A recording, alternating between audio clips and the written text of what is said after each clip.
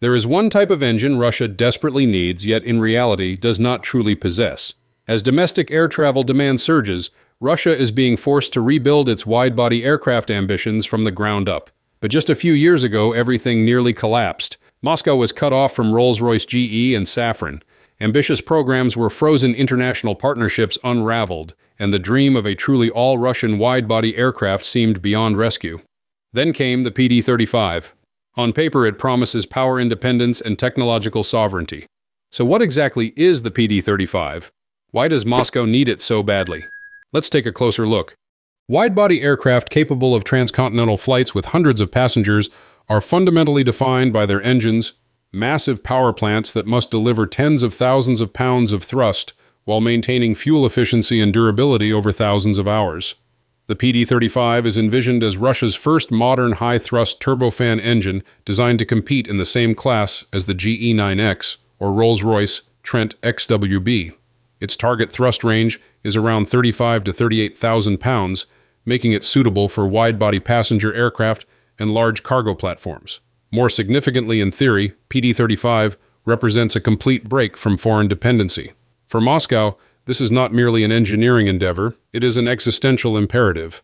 Following the imposition of stringent Western sanctions after the 2022 invasion of Ukraine, Russia lost access to engines from giants like General Electric, Rolls-Royce, and Pratt & Whitney, which had previously powered much of its fleet. International collaborations such as the Sino-Russian CR929 widebody project have faltered, leaving domestic programs without viable propulsion options. Without a homegrown high-thrust engine like the PD-35 aircraft, initiatives from revamped IL-96 liners to potential new widebodies would grind to a halt, rendering them little more than grounded prototypes. The stakes are amplified by the aging Soviet-era fleet, with models like the AN-124 and IL-96 facing obsolescence without modern replacements. In essence, this engine transcends technical achievement.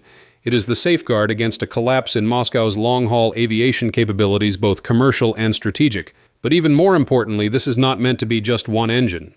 It is designed as the foundation of an entire engine family, a scalable core that could eventually power multiple aircraft types, from long-haul passenger jets to heavy freighters and even military transport platforms. It can be said that the PD-35 is envisioned as a foundational platform underpinning a broad spectrum of Russia's aviation ecosystem.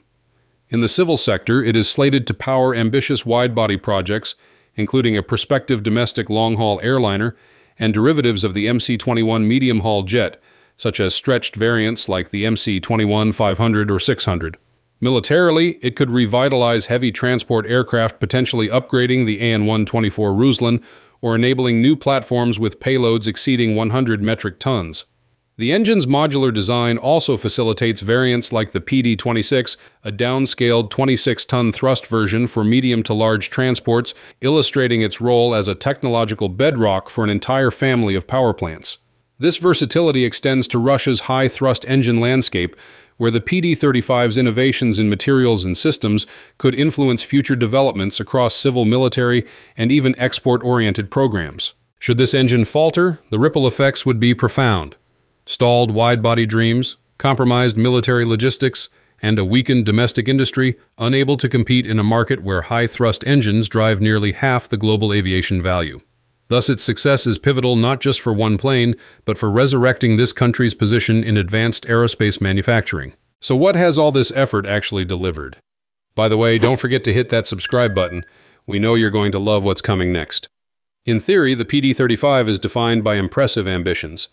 The engine is designed to generate around 35 tons of thrust, approximately 77,000 pounds force, with growth potential to as much as 50 tons, placing it squarely in competition with Western heavyweights such as the GE9X used on the 777X and the Rolls-Royce Trent XWB powering the Airbus A350.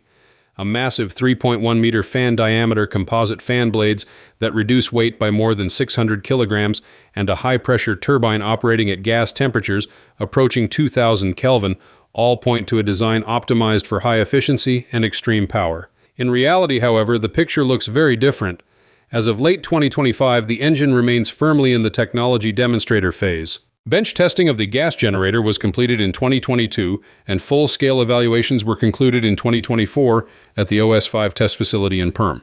Yet no flight testing has taken place, certification remains a distant prospect, and a reliable supply chain capable of supporting serial production has yet to be proven. More troubling still, recent reports suggest that Russia may even pause development of the PD-35 in order to prioritize the PD-26, a less ambitious project that better reflects current resource constraints. This shift underscores a deeper issue: the absence of a dedicated wide-body aircraft program that could justify the immense financial and industrial investment required to bring the engine to maturity. Despite these realities, President Vladimir Putin has publicly expressed optimism, predicting that serial production could be achieved within 12 to 18 months. Yet such timelines stand in stark contrast to the broader pattern of delays seen across Russia's engine programs, including the PD-14 and PD-8. Taken together, these inconsistencies highlight the gap between political messaging and industrial execution. However, building the PD-35 is not merely difficult, it is one of the most difficult engineering tasks on Earth. Designing a high-thrust turbofan requires a convergence of technologies that few nations truly master. First, high-temperature turbine materials must endure gases at 2000 Kelvin, 100 degrees hotter than the PD-14, necessitating advanced alloys, ceramic coatings, and intricate cooling channels that mix air with fuel or water to form protective films. Second, manufacturing large composite fan blades demands precision in carbon fiber production and additive techniques, areas where Russia lacks the global supply networks that Western firms like GE have leveraged for decades of refinement.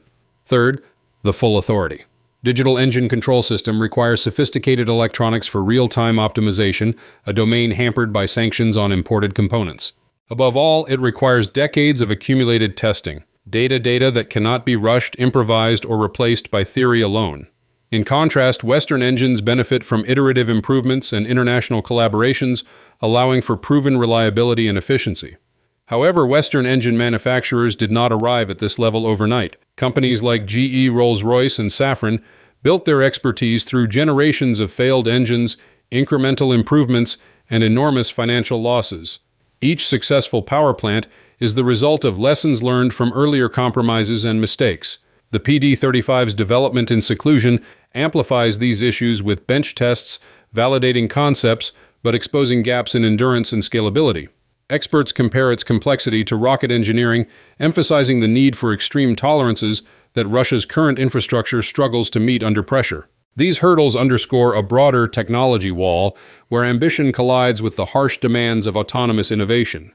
Moreover, time has proven a relentless adversary in Russian engine programs, and the engine is no exception. Its predecessor, the PD-14 for the MC-21, required over 15 years from inception to operational maturity, navigating funding shortages, technical setbacks, and certification hurdles.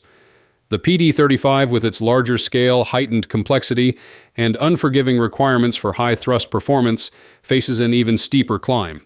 Initiated in 2016, it has progressed to demonstrator testing, but full development could stretch into the 2030s, especially if paused for the PD-26.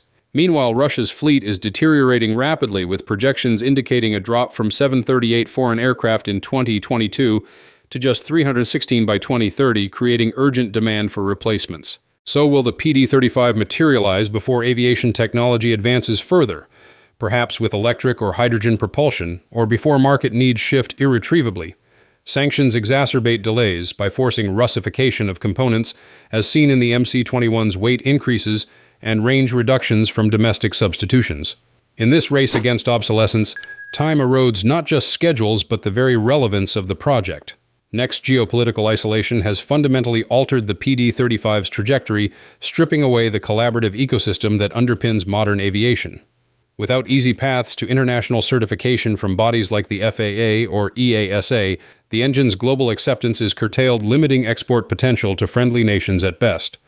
That also sharply reduces the available market, the diversity of operating feedback, and the incentives for rapid iteration and improvement. The dissolution of partnerships such as the CR929 with China means Russia must shoulder development alone, devoid of shared expertise or funding.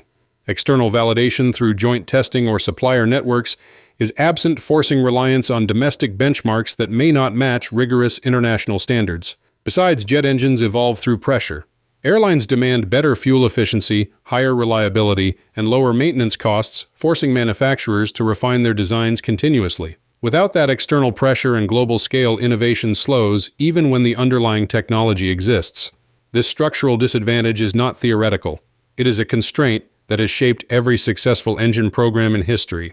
This new reality demands that the engine prove its mettle in a vacuum where sanctions block access to critical technologies and inflate costs as evidenced by the PD-14's price doubling compared to imports. Broader industry woes, including slashed production targets for related engines and fleet shortages, compound the isolation, turning what could have been a collaborative triumph into a solitary struggle for survival.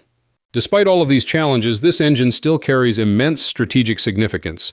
This engine is not only about commercial aviation, it is about national logistics independence, military airlift capability, the survival of the domestic aerospace industry, and technological signaling on the global stage. Even a PD-35 that falls short of Western benchmarks could allow Russia to sustain internal wide-body operations, something that might otherwise become impossible within the next decade. In that sense, it does not need to outperform GE or Rolls-Royce to matter. It simply needs to exist and to work. But things are getting worse. Time is the enemy. Russia's current wide-body fleet is aging. Maintenance becomes harder without spare parts. Efficiency gaps widen. Operating costs rise. If the engine arrives too late or underperforms significantly, Russia could face a prolonged capability gap where wide-body operations become economically unsustainable. That would reshape domestic aviation cargo logistics and international connectivity in profound ways. The honest answer is nuanced. Assessing the PD-35's prospects requires a balanced lens weighing tangible strengths against formidable weaknesses. Technically, yes, Moscow has the scientific foundation to build such an engine. Industrially, the challenge is enormous but not impossible. Economically and operationally, this is where uncertainty dominates. Moreover, on the positive side, it enjoys robust political backing with President Putin championing accelerated production and highlighting it as a post-Soviet milestone. Besides, guaranteed domestic demand from airlines facing fleet crises to military needs provides a captive market insulating it somewhat from commercial volatility. Technological strides, such as successful demonstrator tests, affirm Russia's engineering heritage. Yet these are overshadowed by deep-seated flaws, persistent technology gaps in materials and controls, acute time pressures, amid delays, and a narrow customer base confined by sanctions. The potential pivot to the PD-26 signals pragmatism, but also underscores the PD-35's vulnerabilities, including financial strains and the lack of a synced aircraft program. PD-35 does not need to become the world's best engine, but it must become good enough, reliable enough, and producible enough under conditions no Western manufacturer has ever faced in modern times. That alone makes the engine one of the most fascinating aviation programs of the decade.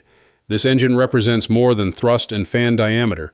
It is a test of whether a modern aerospace ecosystem can survive and innovate in isolation. Whether it succeeds or struggles, one thing is already clear. The future of Russian wide-body aviation will be shaped not by aircraft designs or airline strategies, but by the outcome of this single engine. And that makes it one of the most consequential aviation projects flying under the radar today. So what do you think? Can Russia bridge its isolation-induced deficits? Will political will translate to technical triumphs? Thank you for joining us today, and we wish you safe and enjoyable flights.